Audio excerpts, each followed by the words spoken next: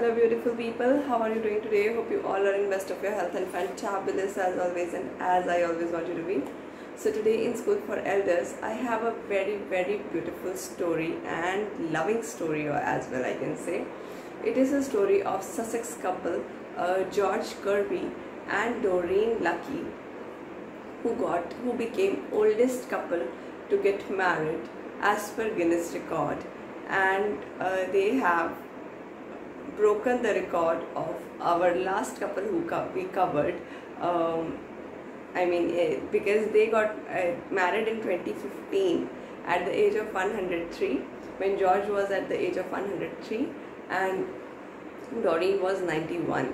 So they become world's oldest couple. Last time I have told you about Forrest Lansway and Rose Pollard, who got married at the age of 183 respectively, right? So this couple I'll tell you about. However, they have been dating from so many years. They first met each other in 1988 and they are blessed with grandchildren and many great grandchildren. However, there was a very cute proposal, and George died after 1 year of the wedding. However, he just married his sweetheart, right? Whom he stayed with for so long. I mean, marriage is one thing which people have timed out with numbers and all. Finding a right soulmate, you don't have any age. So whenever you get, if you are single, there is no harm in getting married to that particular soulmate, right? So yes, this is a story and it's really beautiful. So today, if anyone wants to go through, I'll be posting the link in the Wikipedia. They may go through their complete story. Also, today I have a very interesting wellness mantra. Why it is interesting? I know I have got healed fine with all your blessings. However, I just want to tell you one thing. The wellness mantra is, whenever something happens to you, never tell this to everyone in the world. I'll tell you, this is a small, you can say this is a small scratch, right? You know what people said, what words they have used, and words have so much of power. Sar फट गया, कहाँ से sir फटवा लिया, ये sir पे क्या हुआ, तुम्हारे head पे क्या हुआ. However, it is just a scratch on forehead. Can you see?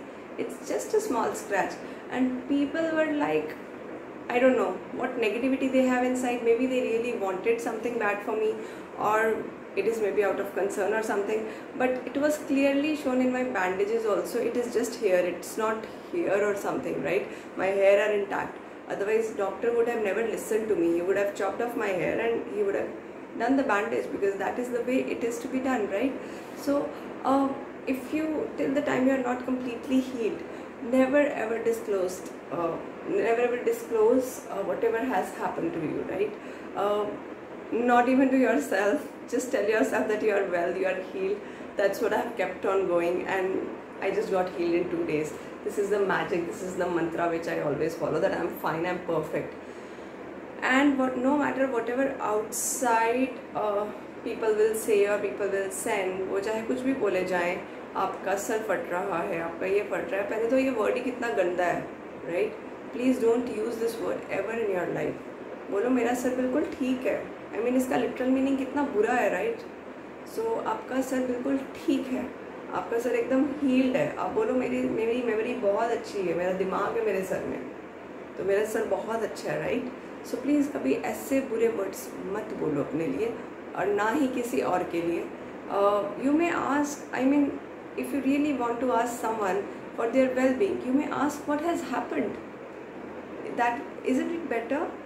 और rather than अपनी तरफ से कुछ बुरे वर्ड्स लगाने के लिए, कहाँ से तुम पता नहीं बहुत अच्छे अजीब अजीब वर्ड्स बोलते हैं लोग. I don't want to repeat also, because I don't want to give power to these words, right? So words का स्पेल, तो आप जब तक ठीक नहीं हो जाते, प्लीज़ किसी को मत बताएं, आप अपनी तक रखें.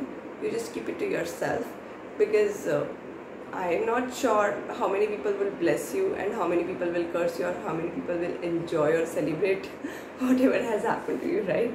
So you should celebrate your each and every day that you are alive, alright? So just consider that this is a divine's plan to prepare me for whatever I have asked for in my life, okay?